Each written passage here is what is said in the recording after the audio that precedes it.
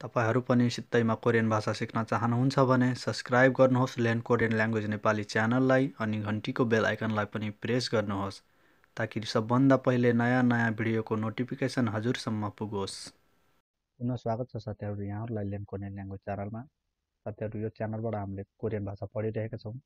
गत हप्ता हामीले सिनो चाइनिज कोरियन नम्बरहरु पढेका थियौं र यस पटक हामी चाहिँ यो भिडियोमा चाहिँ हामी सिनो चाइनिज कोरियन नम्बरको प्रयोग कुन कुराहरु गणना गर्दा त्यसको प्रयोग गरिन्छ भनेर पढ्न गइरहेका छौं। यदि तपाईहरु हाम्रो च्यानलमा नयाँ हुनुहुन्छ भने प्लिज च्यानललाई सब्स्क्राइब गरिदिनु होला अनि भिडियो मन पर्यो भने तपाईहरुले लाइक र शेयर पनि गर्न सक्नुहुनेछ। सुरुमा हामी हेर्ने छौं यो कुन कुराहरुको गणना गर्दाखेरि चाइनिज सिनो कोरियन नम्बर अर्थात इ साम्सा ओ भनेर पढेका थियौं जुन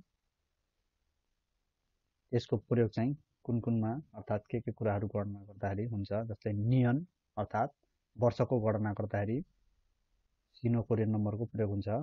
नियन वर्षको, वल महिनाको, इरोल इवल सामोल त्यो भनेको महिनाको अनि इल भनेको चाहिँ दिन, इरिल इल सामिल साइल ओइल युकिल छिरिल फारिल भनेर पढ्छौं। त्यो चाहिँ दिनको गणना गर्दाखेरि अनि सुइल अर्थात जुको इल्चु इचु साम्चु भनेर हप्ता सुइल अर्थात हप्ताको गणना गर्दाखेरि बुन भनेको चाहिँ मिनेटको गणना गर्दाखेरि चाहिँ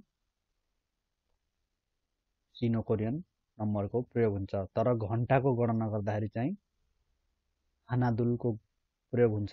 त्यो हामी अर्को भिडियोमा हेर्ने छौं अर्थात ओरिजिनल कोरियन नम्बरको गणना गर्दाखेरि चाहिँ पढ्ने छौं। घण्टाको ओरिजिनल कोरियन नम्बरबाट गन्छ भने मिनेटको चाहिँ चाइनिज कोरियन नम्बरबाट गन्छ अर्थात सिनो कोरियन नम्बरबाट। यो चाहिँ वोन अर्थात कोरियन मुद्रा यो पनि सिनो कोरियन नम्बरबाट गन्छ साथीहरु। त्यसैगरी इनबुन भनेको चाहिँ भाग।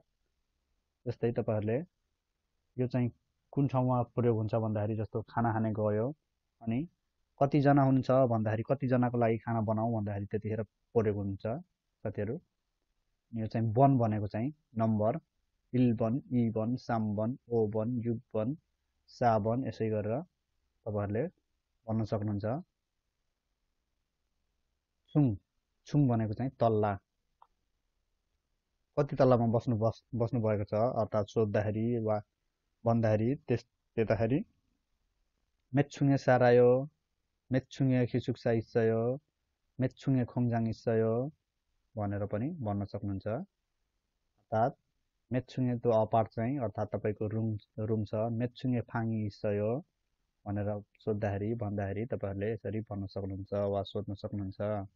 त्यतिबेला चाहिँ छुङको प्रयोग हुन्छ कति तल्ला है छुङ भनेको तल्ला अनि होसिल भनेको चाहिँ कोठा नम्बर भन्दाखेरि चाहिँ होसिल भन्छ अनि मुगे भनेको चाहिँ तौलको माप गर्दाखेरि पनि इरी साम्साको प्रयोग हुन्छ।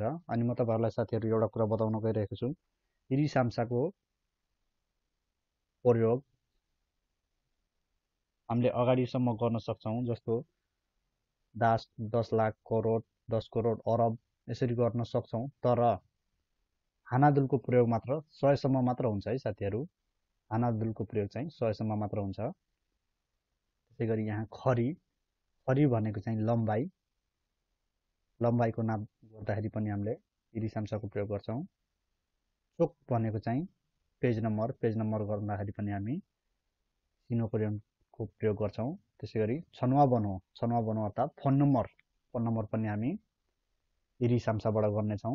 तर खोङ र गोङ चाहिँ नझुक्किनु होला। खोङ र गोङ चाहिँ हामीले जताबाट प्रयोग गरे पनि हुन्छ साथीहरु। यक्कोन भनेको चाहिँ पासपोर्ट नम्बर पनि यक्कोन भनेको चाहिँ पासपोर्ट बन्हो भनेको चाहिँ नम्बर यक्कोन बन्हो गर्दाखेरि पनि हामीले इरी साम्साको प्रयोग गर्छौं अर्थात चाइनिज सिनो कोरियन नम्बरको प्रयोग गर्छौं।